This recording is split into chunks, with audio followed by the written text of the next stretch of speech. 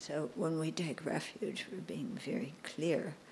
And that clarity comes from hearing the Buddha's teachings and then thinking about them, applying logic and reasoning to them, trying them out ourselves, and then being convinced that they make sense and that through our own experience we can see improvement in the state of our mind.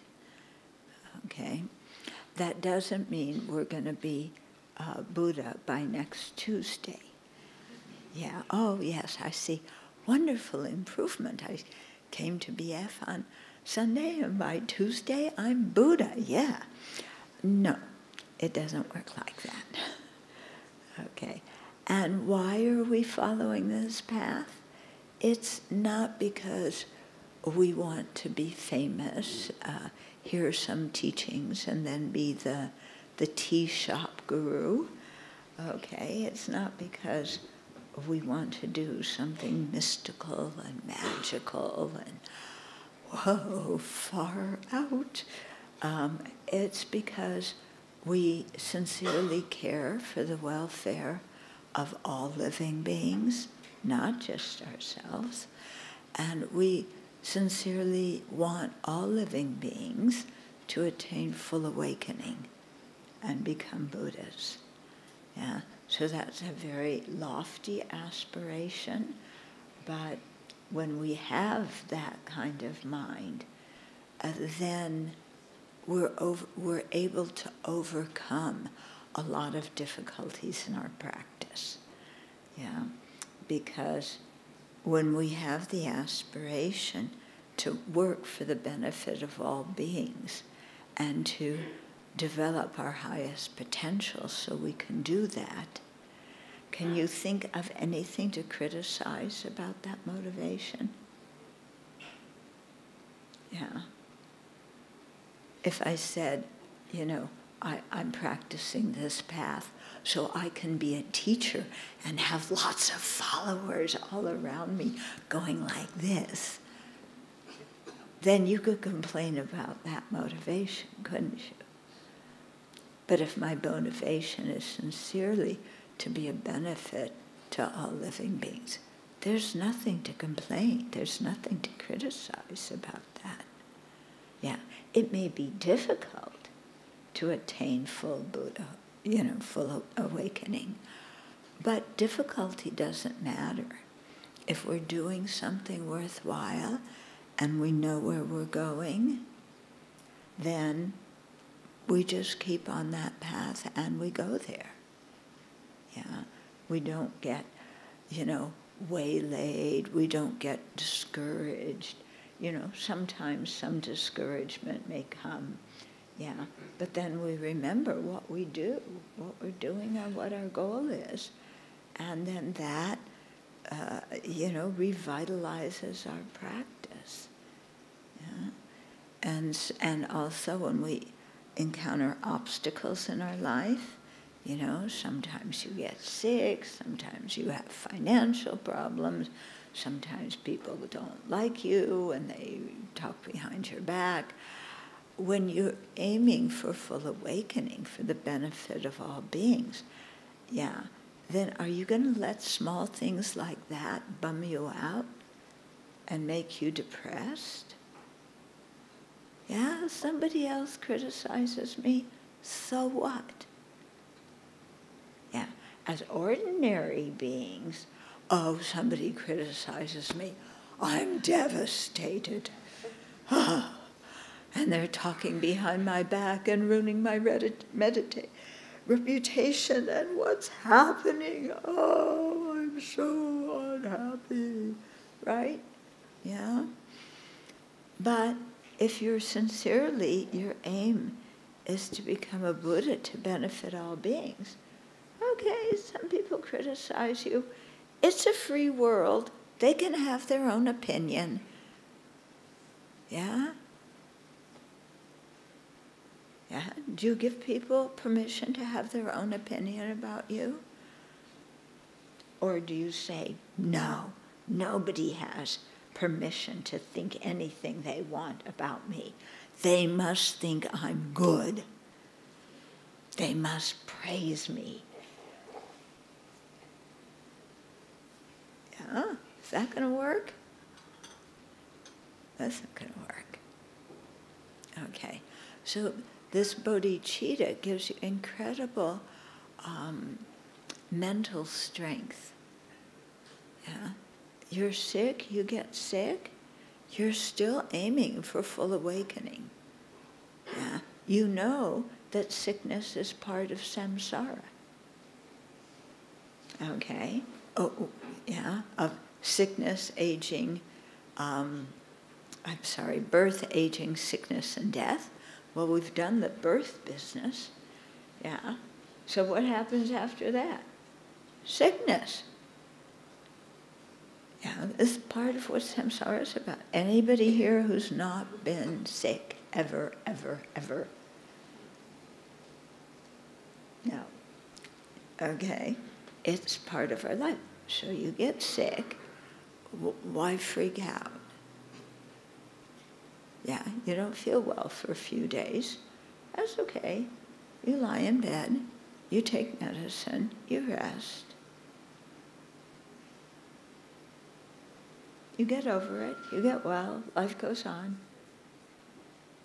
Yeah. It isn't like, oh, I got COVID.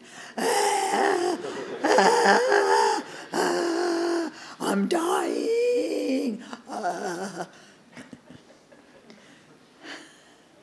You know, we don't have to react like that, you know. I got COVID in September. It was like a really bad cold. Yeah, it lasted some time. I got well. Yeah. Aging. Yeah, we know that's going to happen. Why let ourselves get bummed out about aging? Yeah. You grow fantastic, beautiful gray hair. Yeah. And your face is adorned with wrinkles that young people don't have. Those poor young people, they're deprived of wrinkles. Yeah. So they need to kind of have some life experience, then they'll get some wrinkles. But I have them and you don't. Yeah. And then, you know, you can't walk as well. You have arthritis. Yeah. Arthritis, oh, what a delightful thing. Now you don't have to pick up anything off the floor because everybody will do it for you. Because you can't bend down. Yeah? And they don't complain, you know. When you're young, if you ask somebody to pick something up, it's like, well, you do it yourself. But when you have arthritis, it's like, oh, they're very happy to pick it up for you. So you see, there's some advantages to aging. And once in a while, the young people actually figure out, this is an astounding revelation to young people. They figure out that when you're old, you've actually learned something about life. And that you have the ability to give some wise advice. Yeah. Old people recognize that about each other. Young people, you don't know how to, work your email. Well, anyway, nobody uses email. You don't know how to do a text message. Yeah.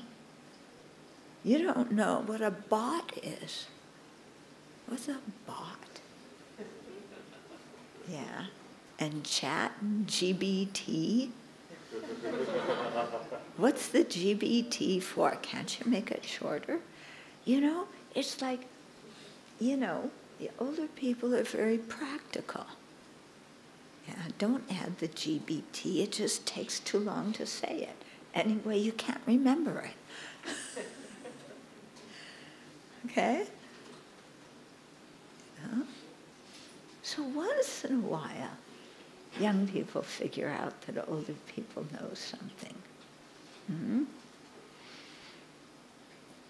Yeah, like I said, that's a big revelation. When I was 16, I thought I was almost omniscient. You know, I certainly knew much more than my parents. Yeah, my parents, yeah, they don't know how to think correctly. They think that because I'm 16, I don't know how to take care of myself. I know how to take care of myself. Leave me alone, Mom and Dad. Yeah. Give me the car keys, but don't tell me what time to be home. Yeah. And if you want to see me, have the washing machine ready. Yeah, because I'm coming to see you and to do my laundry. Yeah. If you don't have a washing machine, why should I come and see you? So, you know, that's what you think when you're young. When you're older, it's like you want to go see somebody because you care about them. Yeah. And then, of course, death. Birth, sickness, aging, death. Yippee! Death. Yeah. The thing that we are most terrified of. And when you're young, you think, oh, it's not going to happen to me. It only happens to old people. And it only happens to the old people that I don't know and I don't care about. It doesn't happen to my family members. Right? And death is not going to happen to me. I am going to conquer death. Yeah. Because they will finally, the scientists will finally discover some way to keep this impermanent, constantly decaying body alive forever. Do you want to live forever in a constantly decaying body? Yeah, well, that's, you know, we're living in that. We have a precious human life. We want to preserve our precious human life as long as we can so that we can practice the Dharma. But when death comes, why freak out? Yeah, it's as soon as you're born, you know you're going to die. Yeah, so, and when you think about it, in samsara, we've died countless times. Yeah, isn't that amazing? We have had beginningless lifetimes, so we have died countless times. Yeah, so done it before. Why freak out? Why freak out? Well, I feel guilty about some things I've done. Yeah, when you aren't at peace in your own mind with your actions and your ethical conduct, then you freak out at the time of death. But if you're at peace with yourself, and even if you've made mistakes in your life, you've done purification practice, you've regretted those mistakes, you've making amends, you have a determination not to do it again. Yeah, you've done some virtuous actions. Then, you know, you've learned from your mistakes. And then you can go on without feeling guilty, without being weighed down by, oh, look what I've done. Yeah, and they say that if we use our precious human lives really well and create a lot of merit and really listen to teachings, meditate on the Dharma, then they say that dying is like going on a picnic. Yeah, that it's fine. Like, you know, if you go on a picnic, you're happy. Yeah, so it's like going on a picnic.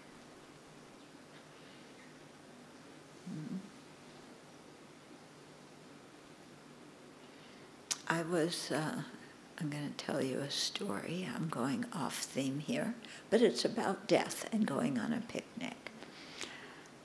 So I was living in Dharamsala at the time, and Dharamsala, India. And right below where I was living, there were some mud huts where some of the meditators lived. Older monks who were just, really doing their practice. And one day, one of them fell down, and he started hemorrhaging inside. So blood was coming out, of his lower orifices. And above where they were staying, there was a Western retreat center. So one of the Western women was a nurse. She came down to help him. So he's in his room, bleeding, profusely. There was a plastic sheath under him.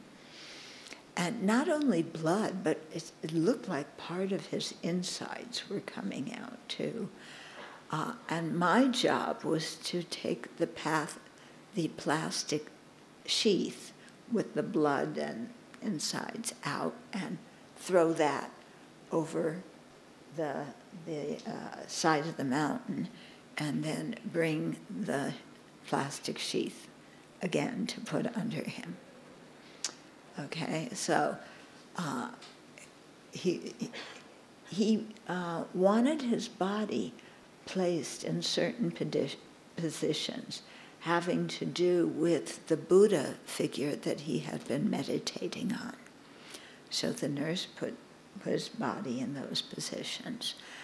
Now, his other friends in the row of mud huts were out at the time that this happened. When they came back and they heard what happened to him, they immediately started doing pujas. Okay, so pujas aren't just singing and, ringing bells and playing drums. They're actual meditations that you do. Yeah. So while you're chanting, you are visualizing and thinking about what you're saying. So they started doing the pujas and meditating very, very strongly for their friend, and because it was clear that he was dying. After he passed away, one of the meditators went into the room and checked, because there's sometimes signs of if somebody had a good rebirth or a bad rebirth. And they say if the heat leaves the body from the lower part, the lower legs, that doesn't bode well for their next life. But if the heat leaves the body from like the head, then that's a sign that the person's going to have a good life. So this one meditator went in, checked him out, and he came back. His friend just died, and he came back smiling. And he said, he's going to have a good rebirth. Yeah, the signs were there. It also has to do, with other things. And his friends continued to do the practice. Nobody was sobbing. Nobody was crying. Yeah. Nobody was going, he died. I should have been able to prevent him from dying. Yeah, you should have been able to prevent somebody from dying even though the Buddha can't do that. So his friends were relaxed because of their practice. The monk, as he was dying, was relaxed, like going on a picnic, because he had spent, most of his life in Dharma practice like that. Yeah. So it was quite something for me to see people react like that. Meanwhile, the Westerners who were, living in the building above his huts, when they heard that he was sick, They jumped in the Jeep. They drove all the way down the hill to the hospital, got a doctor, frantically drove up the hill to the doctor, rushed the doctor into the room of the monk who was dying, and the doctor looked at him and examined him and said, "He's dying." And the Westerners went, "Oh, isn't there something you can do? We should be able to prevent this. How can we let him die?" Yeah? So it was so interesting for me to see, if you've trained your mind in the Dharma well, death is an accepted part of life, and you can meditate while you're dying, and your friends support you by meditating and doing puja while you're dying. If your mind is not steeped in the Dharma, then you're like the people going crazy, driving down the hill and driving up the hill with the doctor and, crying and like this. Okay? So my whole point here is if we have a clean, clear motivation, to become Buddhas for the benefit of living beings, all living beings, then no matter what we go through, we're able to maintain our focus and having a positive mind. And there's even a way in Dharma practice to transform adversity into the path. Because adversity is going to come to us. Anybody here never had problems? Yeah, we've all had problems, right? Yeah. If we're skilled in the Dharma, we know how to look at those problems so that we transform them into the path to awakening. Okay? So that's something I want to talk about when we get to our topic, even though I'm giving quite a long introduction. And maybe I better tell you now because we won't get to our topic. Okay, I did this last night too. I just started out with an introduction, and it ended after an hour and a half, and we dedicated the merit.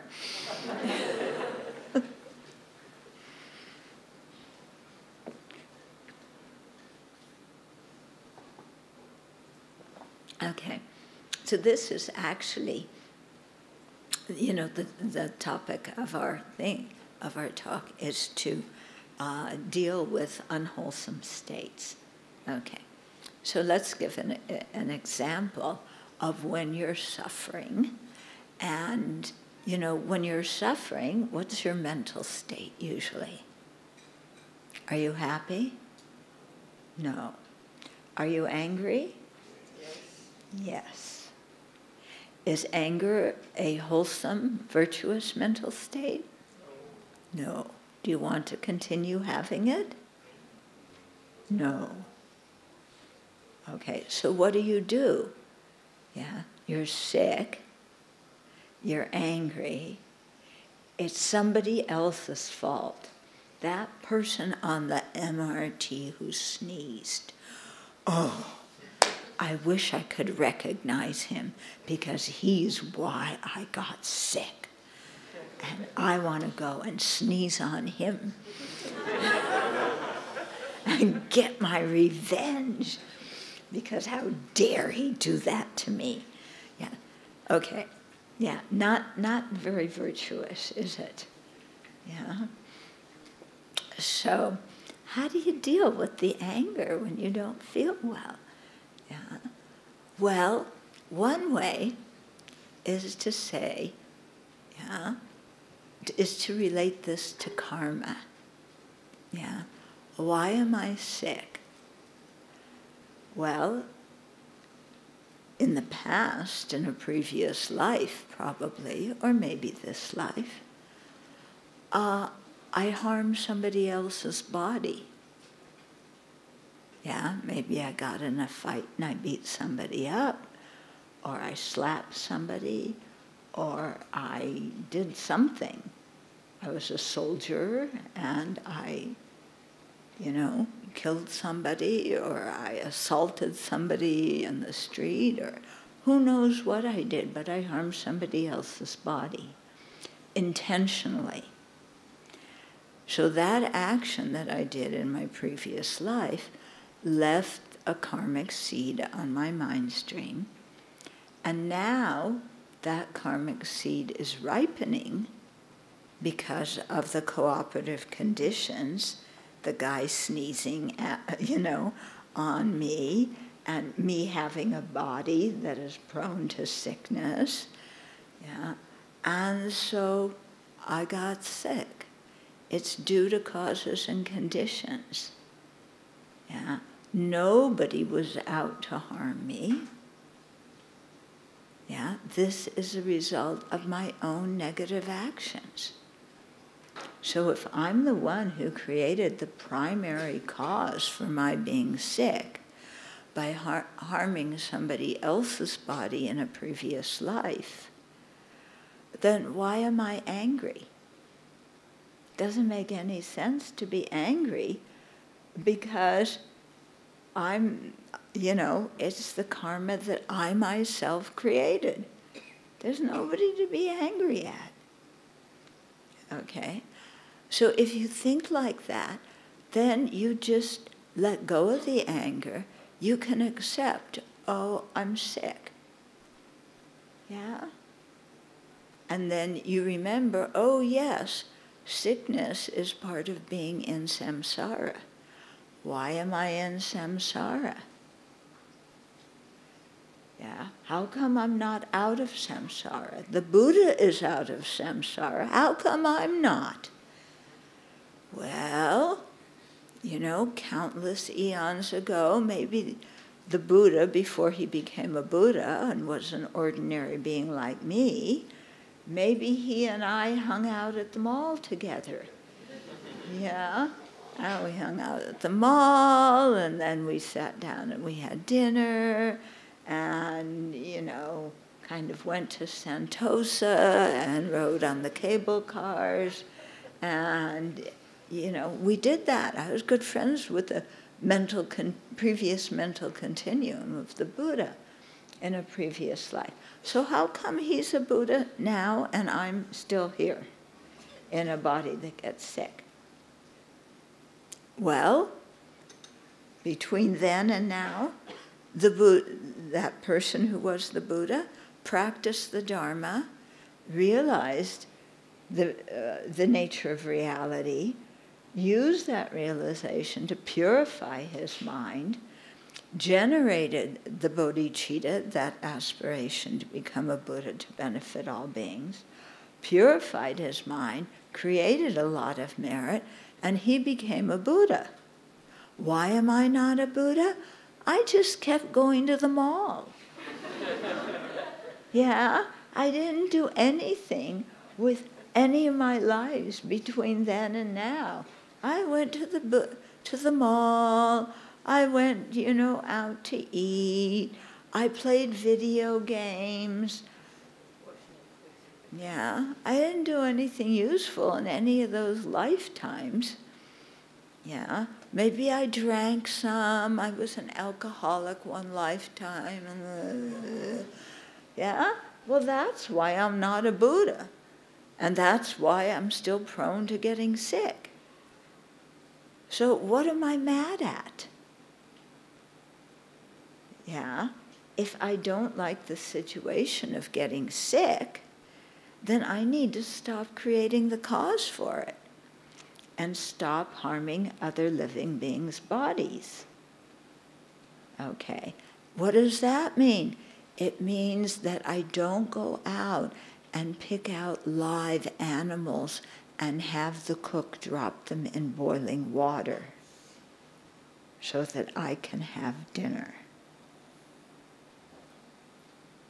Oh, I have to give up eating seafood, it's my favorite seafood. Oh, I have to give up. Buddhism is so difficult, it's torturous. How will I become a Buddha with this kind of burden on me to give up seafood? Oh. Yeah. Well, what's more difficult? Yeah, eating somebody else's body for lunch and giving, and not becoming a Buddha, or giving up eating somebody else's body for lunch and using that time, to create virtue and practice the Dharma. Yeah? What's more worthwhile? Yeah. Is it really that hard to give up eating meat and fish? Is it really that torturous? Yeah. I became a vegetarian before I even knew about Buddhism. But I became a vegetarian because I was traveling in Europe, and we were in Germany, and we went to the market and got some stuff called sausage, and we cooked it, and when we cut it open, all this blood came out. Yeah, and I found out later it was called blood sausage for a reason.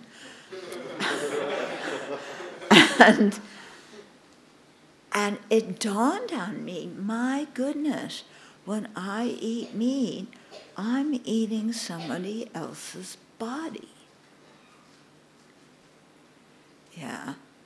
And then I thought, would I give up my life for somebody else's lunch? What was the answer? No. I want to live. I don't want to give up my body for somebody else to have lunch.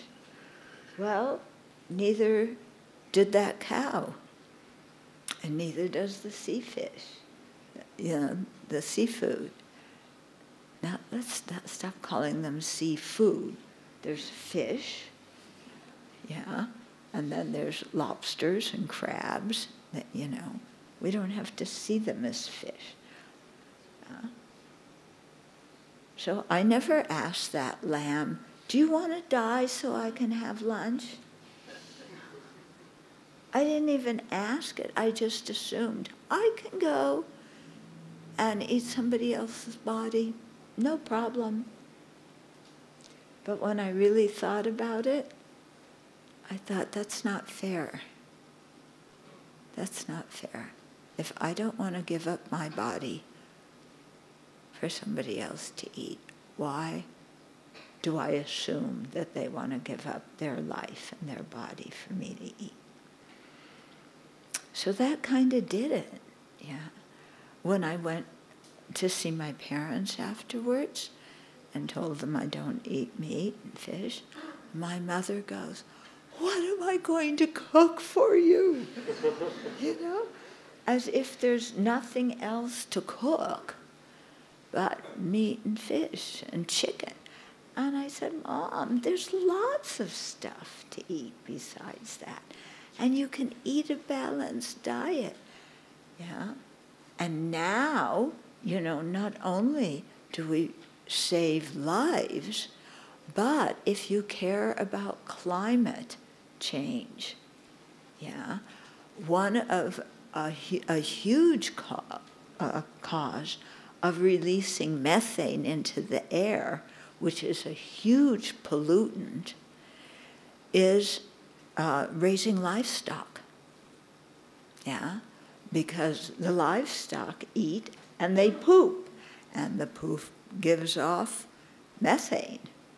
Yeah, so if we care about the environment and we want to live in a clean environment and we want to be kind to the next generation who comes along and lives here, then we should stop creating the cause for more greenhouse gases. Yeah. Okay. So you see, but what the Buddha taught relates very much to our life and to current issues in society. Yeah, what the Buddha taught is not something old-fashioned, and it's not something that has nothing to do with our lives.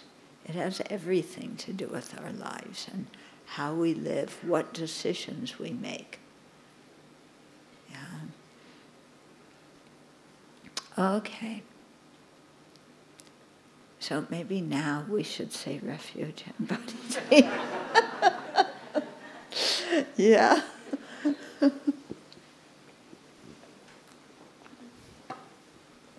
So when we do these verses, imagine in the space in front of you the Buddha with his body of golden light, and he's surrounded by all the other Buddhas and Bodhisattvas and Arhats, all the holy beings.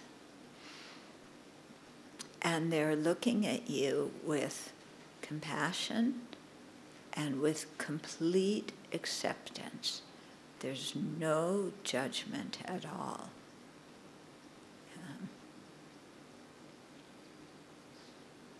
And so when the Buddha's looking at you with compassion and acceptance, that you're safe.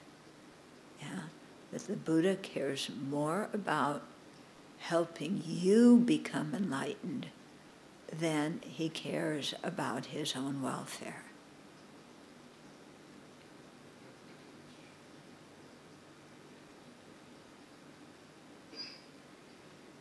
And then imagine not only the Buddha and the holy beings in the space in front of you, but also you're surrounded by all sentient beings,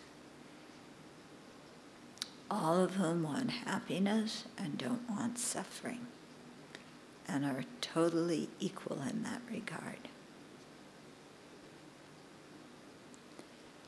And so when we take refuge and generate bodhicitta, we are leading all those sentient beings who don't know the path to happiness.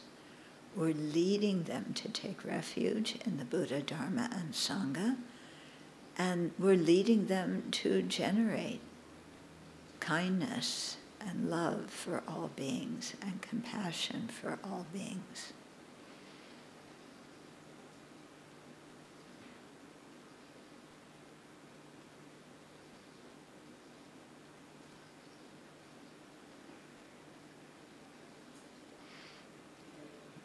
I take refuge until I have awakened in the Buddha, the Dharma, and the Sangha. By the merit I create by listening to the Dharma, I will attain Buddhahood in order to benefit all sentient beings. I take refuge until I have awakened in the Buddha, the Dharma, and the Sangha. By the merit I create by listening to the Dharma, I will attain Buddhahood in order to benefit all sentient beings. I take refuge until I have awakened in the Buddha, the Dharma, and the Sangha. By the merit I create by listening to the Dharma, I will attain Buddhahood in order to benefit all sentient beings. May all sentient beings have happiness and its causes. May all sentient beings be free of suffering and its causes. May all sentient beings not be separated from sorrowless bliss. May all sentient beings abide in equanimity, free of bias, attachment, and anger.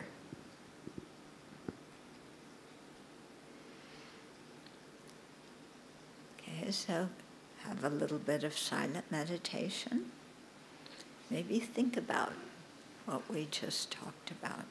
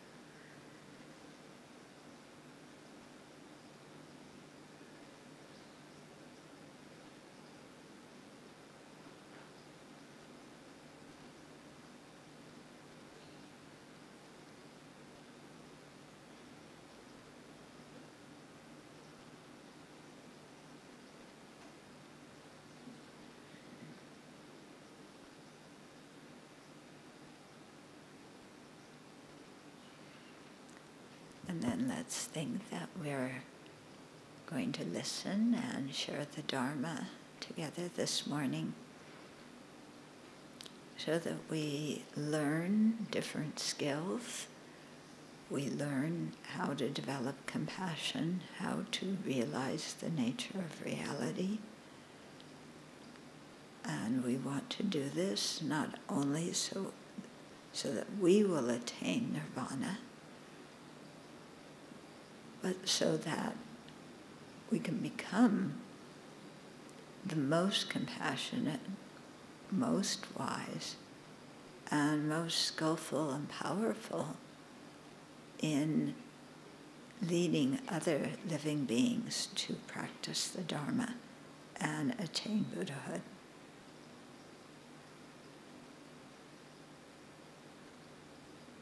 And let's have that be our motivation for sharing the Dharma this morning.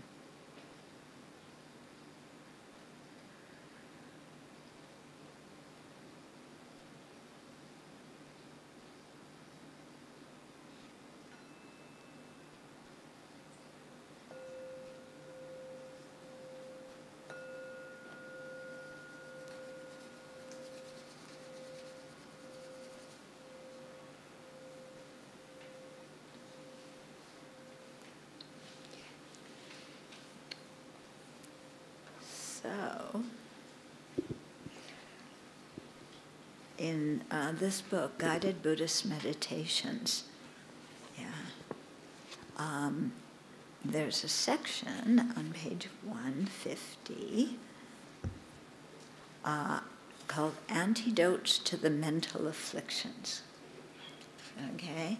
So the Buddha in his teachings, as he described the world from the viewpoint of having a virtuous mind, he talked about how to deal with our afflictions. Okay, so afflictions mean any kind of mental state or mental factor that disturbs the mind.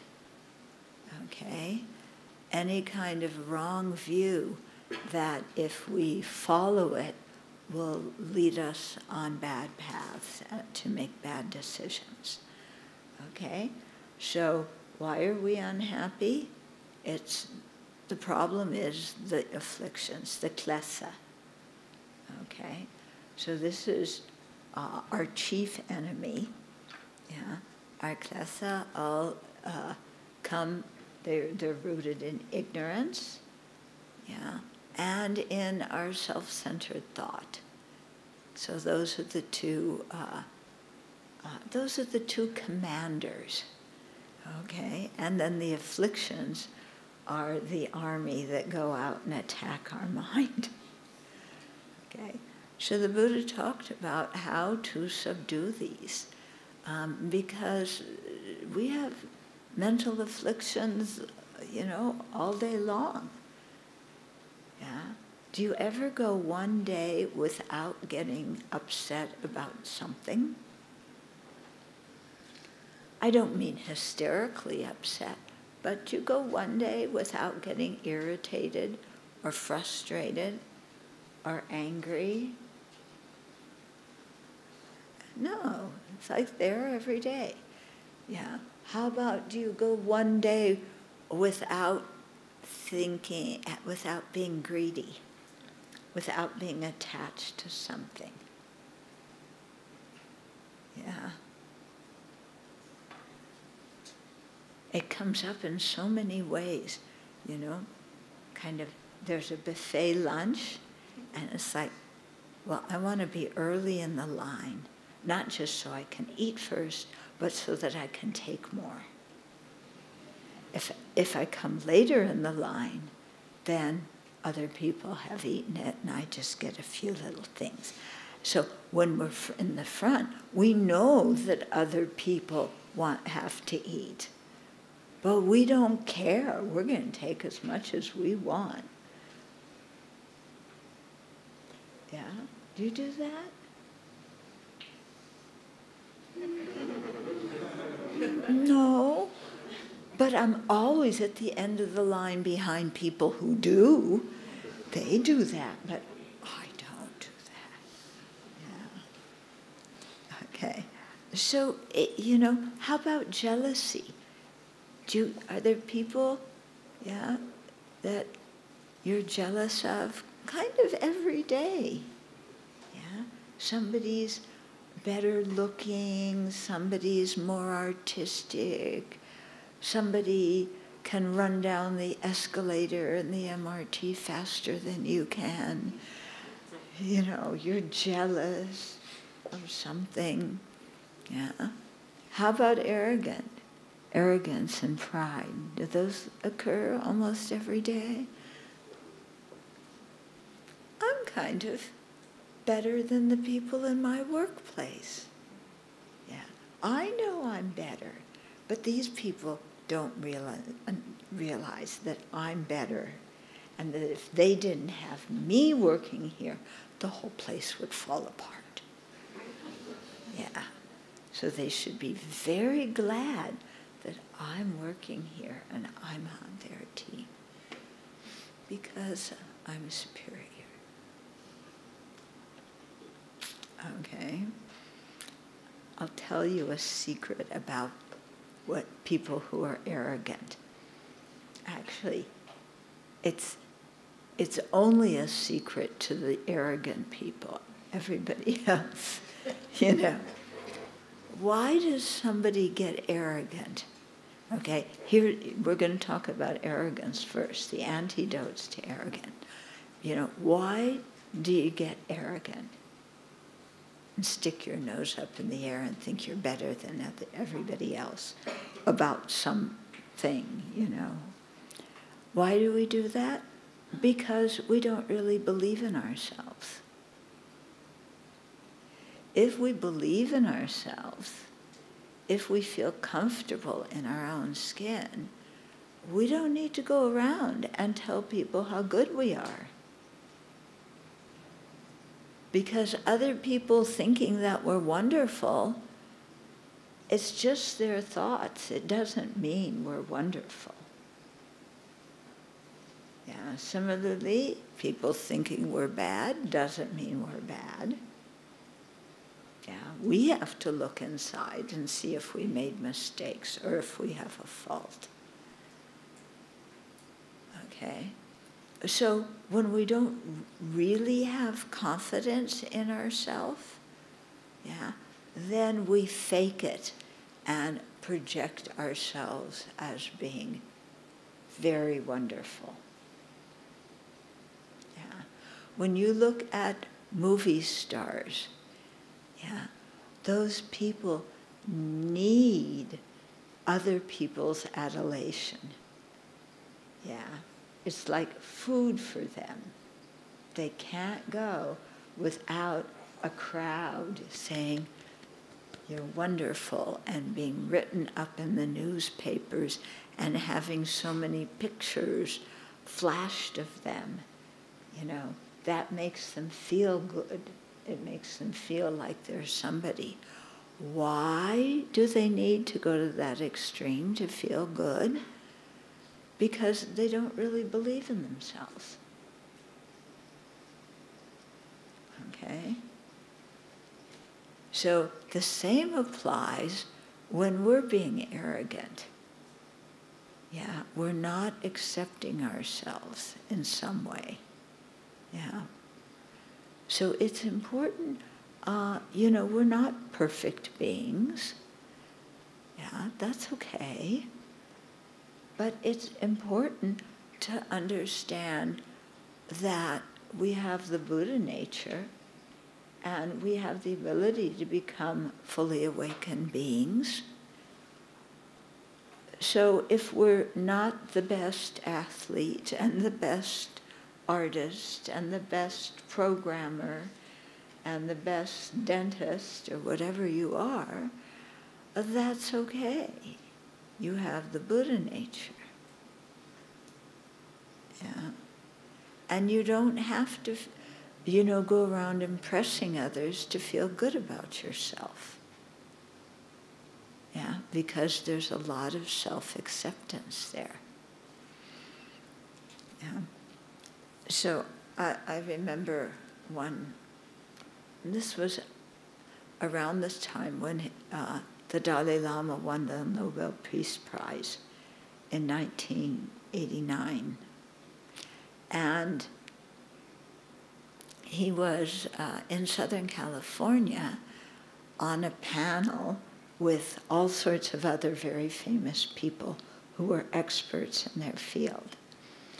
And somebody raised their hand and asked to the whole panel, asked them a question.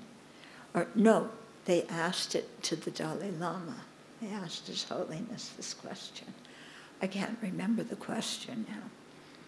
But His Holiness just paused, and then he said, and this is in front of an audience of thousands of people, he was asked this question, and he paused and he said, I don't know. And the auditorium was silent. The expert said, I don't know. How can an expert say, I don't know? That's so humiliating. Yeah? He must really feel awful because he doesn't know the answer, and he had to say it in front of thousands of people. Yeah. And then the Dalai Lama was fine. He said, I don't know. No problem in his mind. Yeah. And then he turned to the other people on the panel and he said, what do you think? And again, the audience was like, wait a minute. The expert not only doesn't know the answer, but he asks other people because he thinks they might know more than him. What expert ever reveals that they don't know something and that somebody else might know more? And again, His Holiness could do this because he doesn't have any ego problems. He doesn't need to prove himself to the world. He doesn't need to declare how wonderful he is so that other people think he's good. He feels comfortable with himself. Okay? So, one of the antidotes to arrogance, is to learn to evaluate ourselves and accept ourselves for what we are, know that we have good qualities and then use those good qualities to benefit other living beings and help society. We know we have bad qualities, so let's work on improving. But we can do all of this without feeling bad about ourselves and without covering it up by putting on this fake image of how great I am. Yeah, makes sense? Another antidote for arrogance, is, because when we're arrogant, we think it's because somehow inside us, we are superior. Yeah? There's all these living beings, and I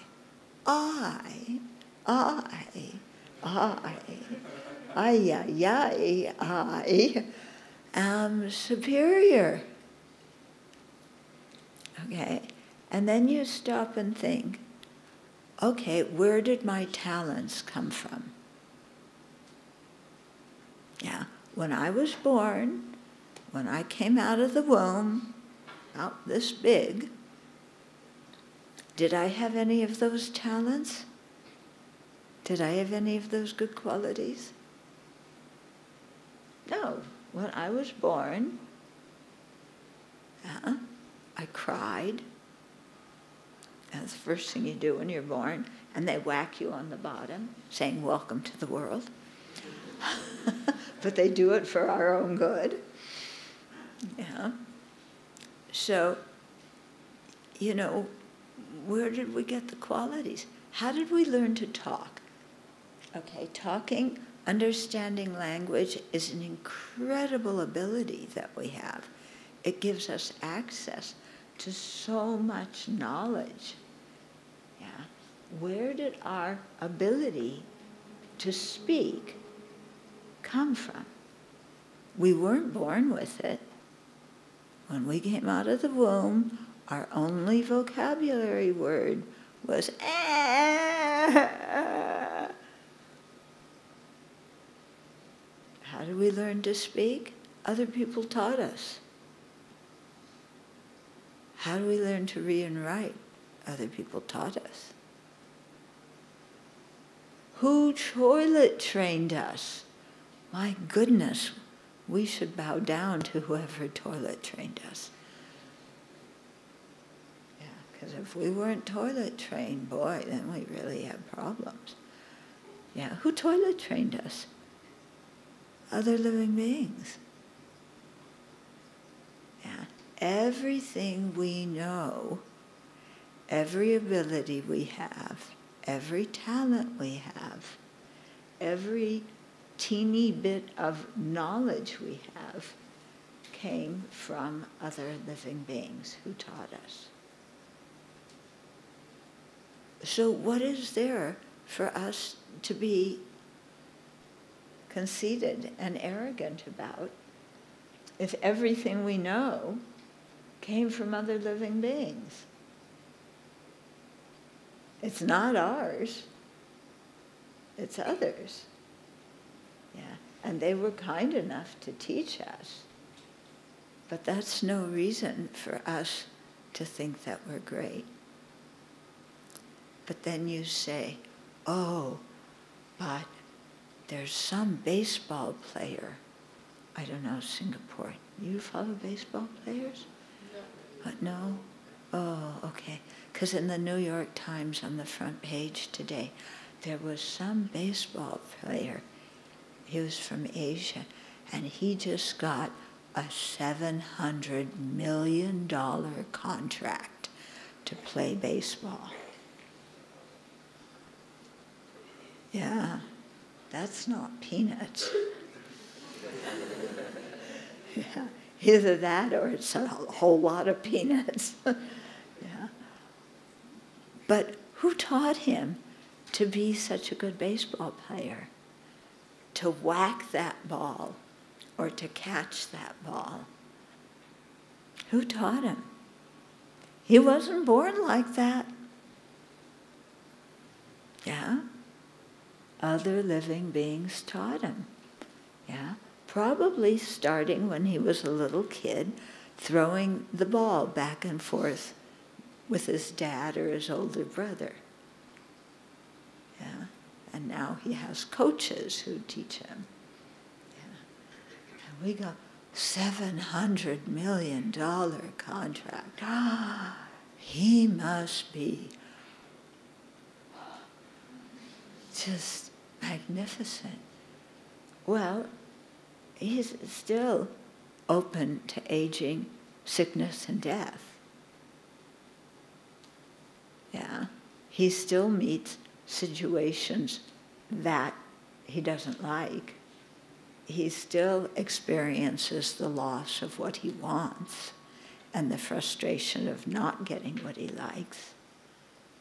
Because somebody else got a $710 million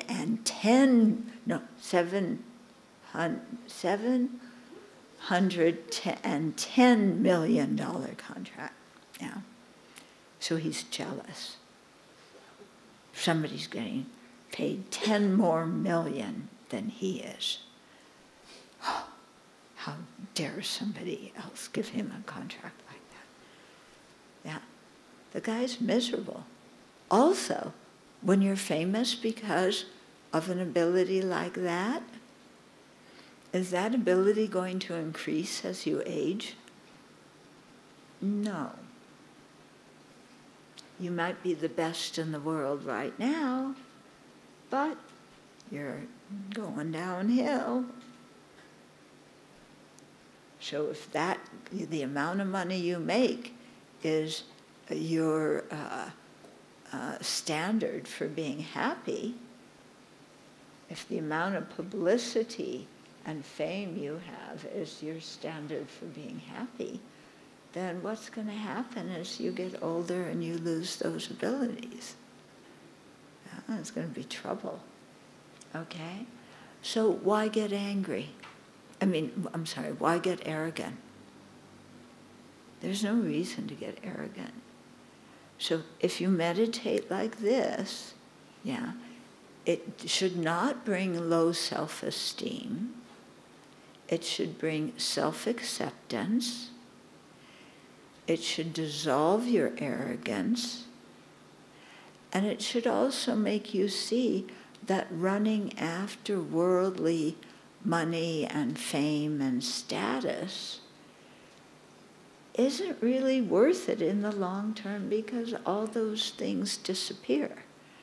But what is worth it in the long term is the merit you create, the Dharma teachings that you listen to, and the imprints that are in your mind stream because of hearing those teachings and practicing them.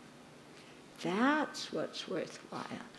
That is what will be comforting to you when you reach the end of this life and look back at your life, and you can say, I use this life well. I practice loving kindness. I practice compassion. I created merit. I purified my mind. I listened to Dharma teachings. I thought about them. I put them into practice in my daily life. That was a life well lived. And then you can die, no regrets, no fear. Bye, everybody. One of my teachers said that when you have that kind of mind when you die, then your mind is really free.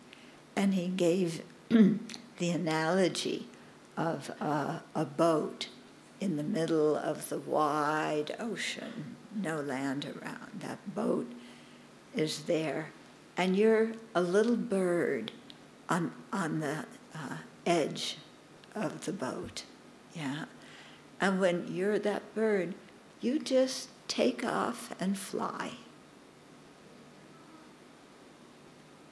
You just take off and fly. You're not going, oh, I don't want to leave this boat. My friends are still on it. I don't want to leave. I have such a nice nest on this boat. I worked so hard gathering the hay and the sticks to build it. And now I have to leave my nest. No, that bird isn't looking back, was there flying ahead saying, I want to go back. They just fly. They just let go. Because they have that kind of confidence and fearlessness that comes from a life well lived. A life that was lived with ethical conduct, with compassion, with kindness towards others.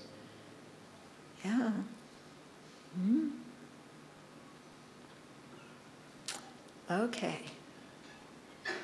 So let's see what other afflictions we can apply antidotes to. Okay. There's many pages in this book, in this chapter. And you know who wrote the book? Do you know who wrote the book? You see the name there? What's that name? What's that name? Aren't I wonderful? Yeah, I wrote this book. Yeah, thank you. More. Let's hear some applause. Yeah, me. Yeah. The problem with it is, it's whatever I wrote was somebody else's idea. I just copied somebody else's idea, and I'm going to get all the credit for it. Yeah. I copied the Buddha's idea. Yeah. And he's not suing me for infringement of his intellectual property.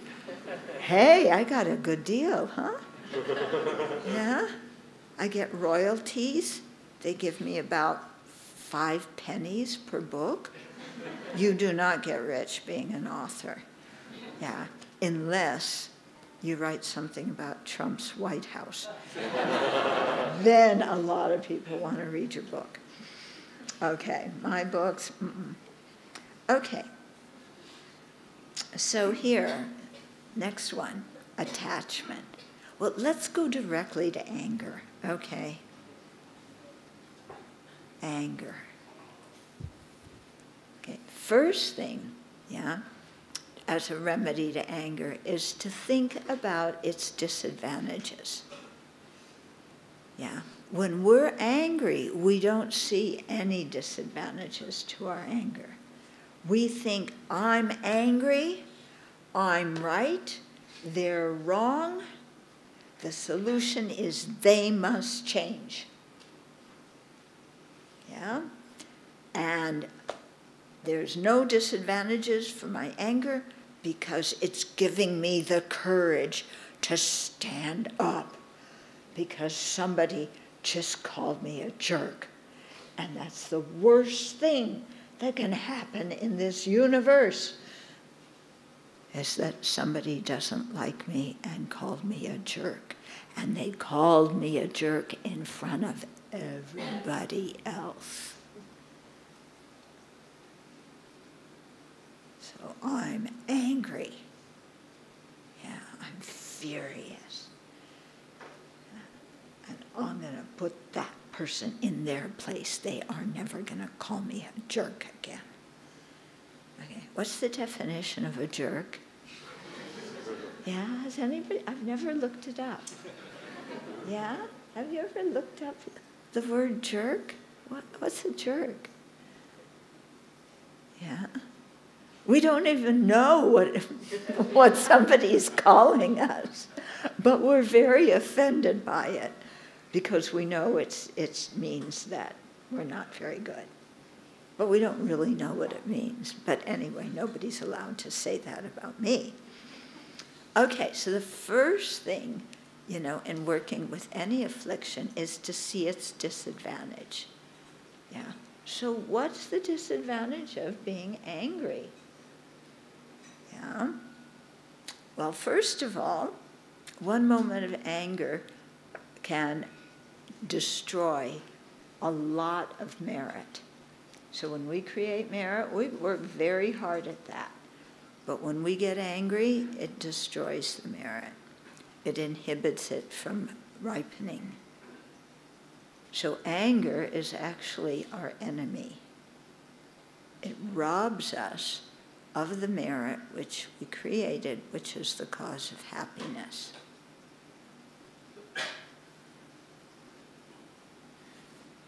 Okay. Now, when you're angry, yeah, we'll put it this way. Do you like being around angry people? No. Yeah. And if somebody in your family is angry, yeah, what do people do? Probably some people may stand up and argue back. So then you have 2 angry people. Yeah. Yeah. And some people probably go in their rooms and close the door to be away from it all. Yeah. So, no, being around somebody who's angry is not very entertaining. It's not very agreeable. Yeah. it's like, yeah, who wants to see somebody who's yelling and screaming and having a fit? Yeah? But that's what we look like when we get angry. But somebody's going to say, no, I don't yell and scream when I'm angry.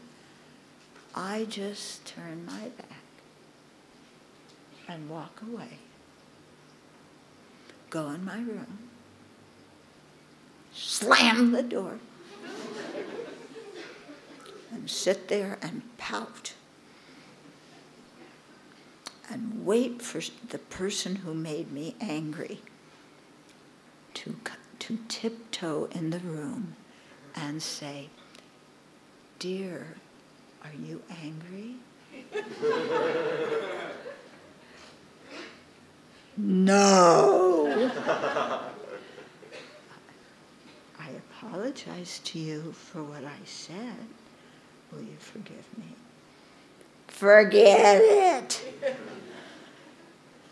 Yeah, we're so wonderful when we're angry, aren't we?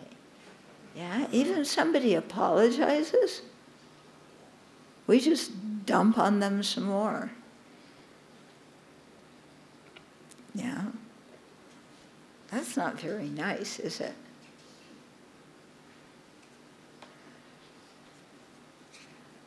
Okay. More disadvantages of anger. It ruins friendships, generates tension with colleagues, and is the main cause for wars and conflicts. Yeah. Look at the wars being fought around this planet today. Yeah. What's feeding all those wars? What is feeding all those people killing others and people getting killed in wars? Yeah, anger. And behind the anger is attachment. They want something and they're mad they're not getting it. Mm-hmm. Now we might say, well, I'm not going to start a war. Well, okay, maybe we're not going to start international wars. But we might start a war in our own family. We might start a war at our workplace. Yeah. There's somebody we don't like at work, so what do? Yeah, we're angry at them. So we get all of our friends at work together, and we together criticize that person. We trash that person. Yeah, they're so bad, they do this, they do that. We totally ruin their reputation. Then we feel, oh, I'm so good, I must be better than them. Huh? That doesn't make much sense. Okay? So when we're angry, also, yeah, when somebody's angry and I hear them criticize somebody else and badmouth somebody else, I don't trust that person afterwards, because I know that if they badmouth somebody else to other people, they're going to do the same thing to me. Yeah, because that person gets angry and then talks behind other people's back. And it's only going to be a matter of time before they do it to me too, so I don't trust them. So if we have a hot temper, that's how people look at us. They don't trust us. Yeah? And in a family, if you don't trust somebody, that's going to be real difficult, isn't it? How are you going to have a happy family? Yeah. So there's so many disadvantages to anger. So one of the antidotes to anger is not being so attached to things. Yeah. Another antidote to anger is seeing how your own anger harms you. Yeah. We think our anger will harm somebody else so that they will do what we want. No, our anger harms us. It makes us miserable now, and it destroys our merit. And when we, die and we want a good rebirth, where's the merit to support that? Okay? So that thinking like that, those are good antidotes to to anger. Yeah? Okay. So the Buddha taught so many antidotes, For attachment, one of the chief antidotes is to contemplate the impermanence of what you're attached to. Okay? Because what you're attached to looks great now, yeah, but it's in the process of decaying and getting old. Yeah, so why cling and grasp at it now, thinking that it's the source of your happiness, when it's only going to deteriorate and you'll have to throw it out at some point. Yeah. So that's actually a very good antidote. There was one Dharma practitioner, I think it was 𝐕𝐞𝐧𝐞𝐫𝐚𝐛𝐥, and she was talking about impermanence. And she said, when I look at my precious cup, I think my cup is already broken. Yeah?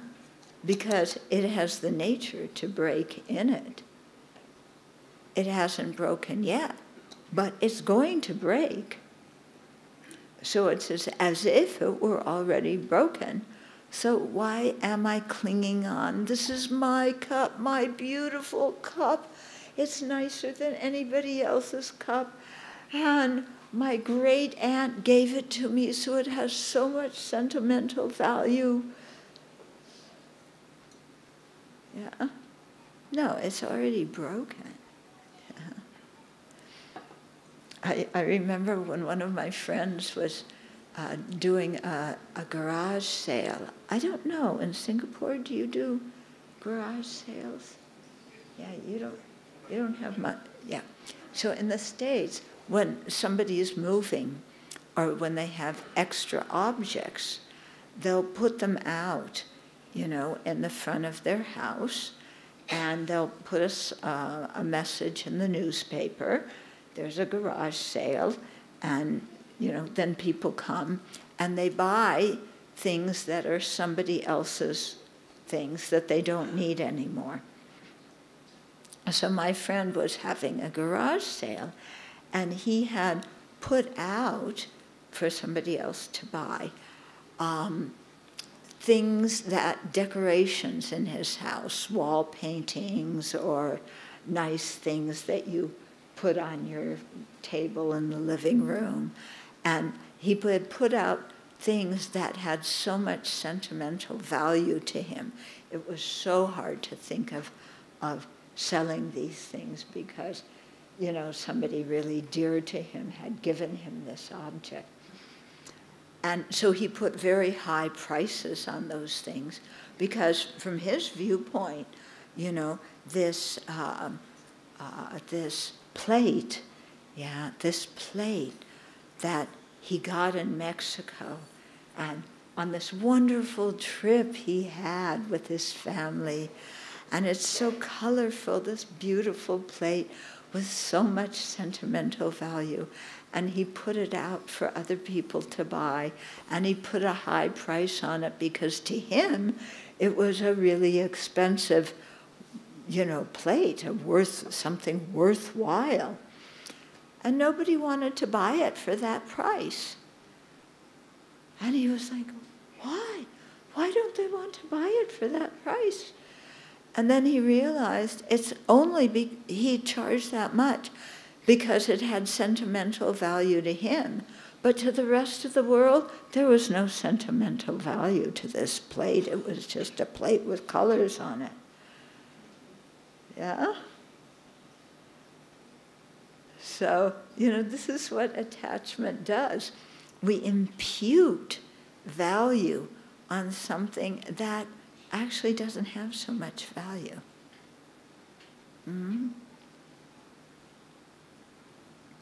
Okay, so we didn't get through all of them. This book, by you know who authored it, there's only 2 volumes left. This one and one on the left over there.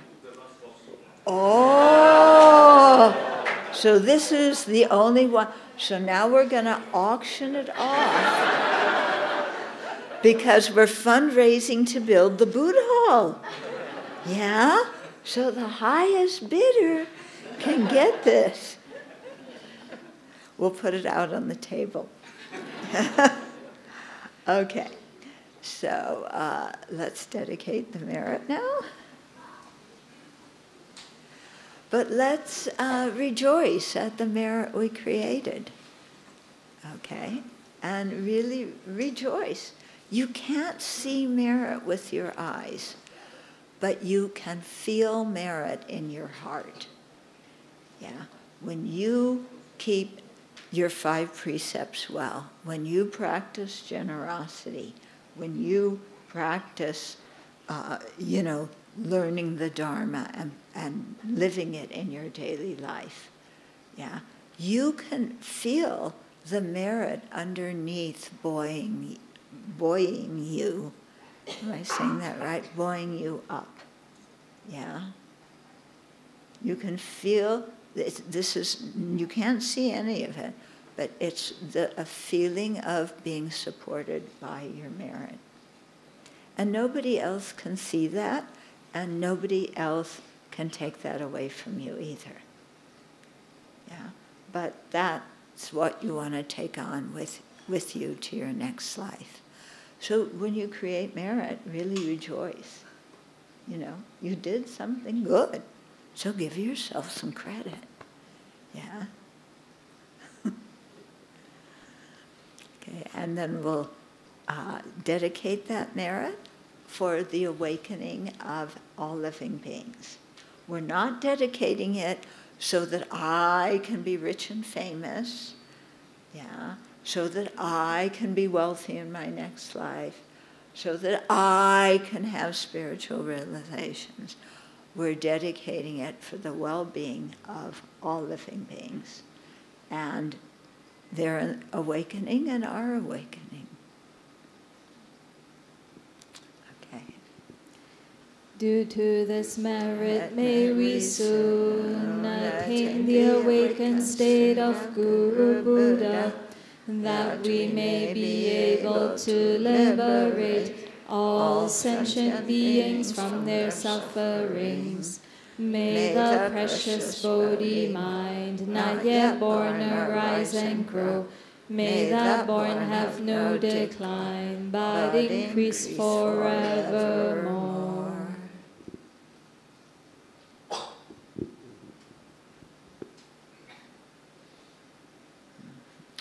Okay. Good. Thank you, Venerable Chodron. Can we please give 3 prostrations in thankfulness and gratitude and appreciation?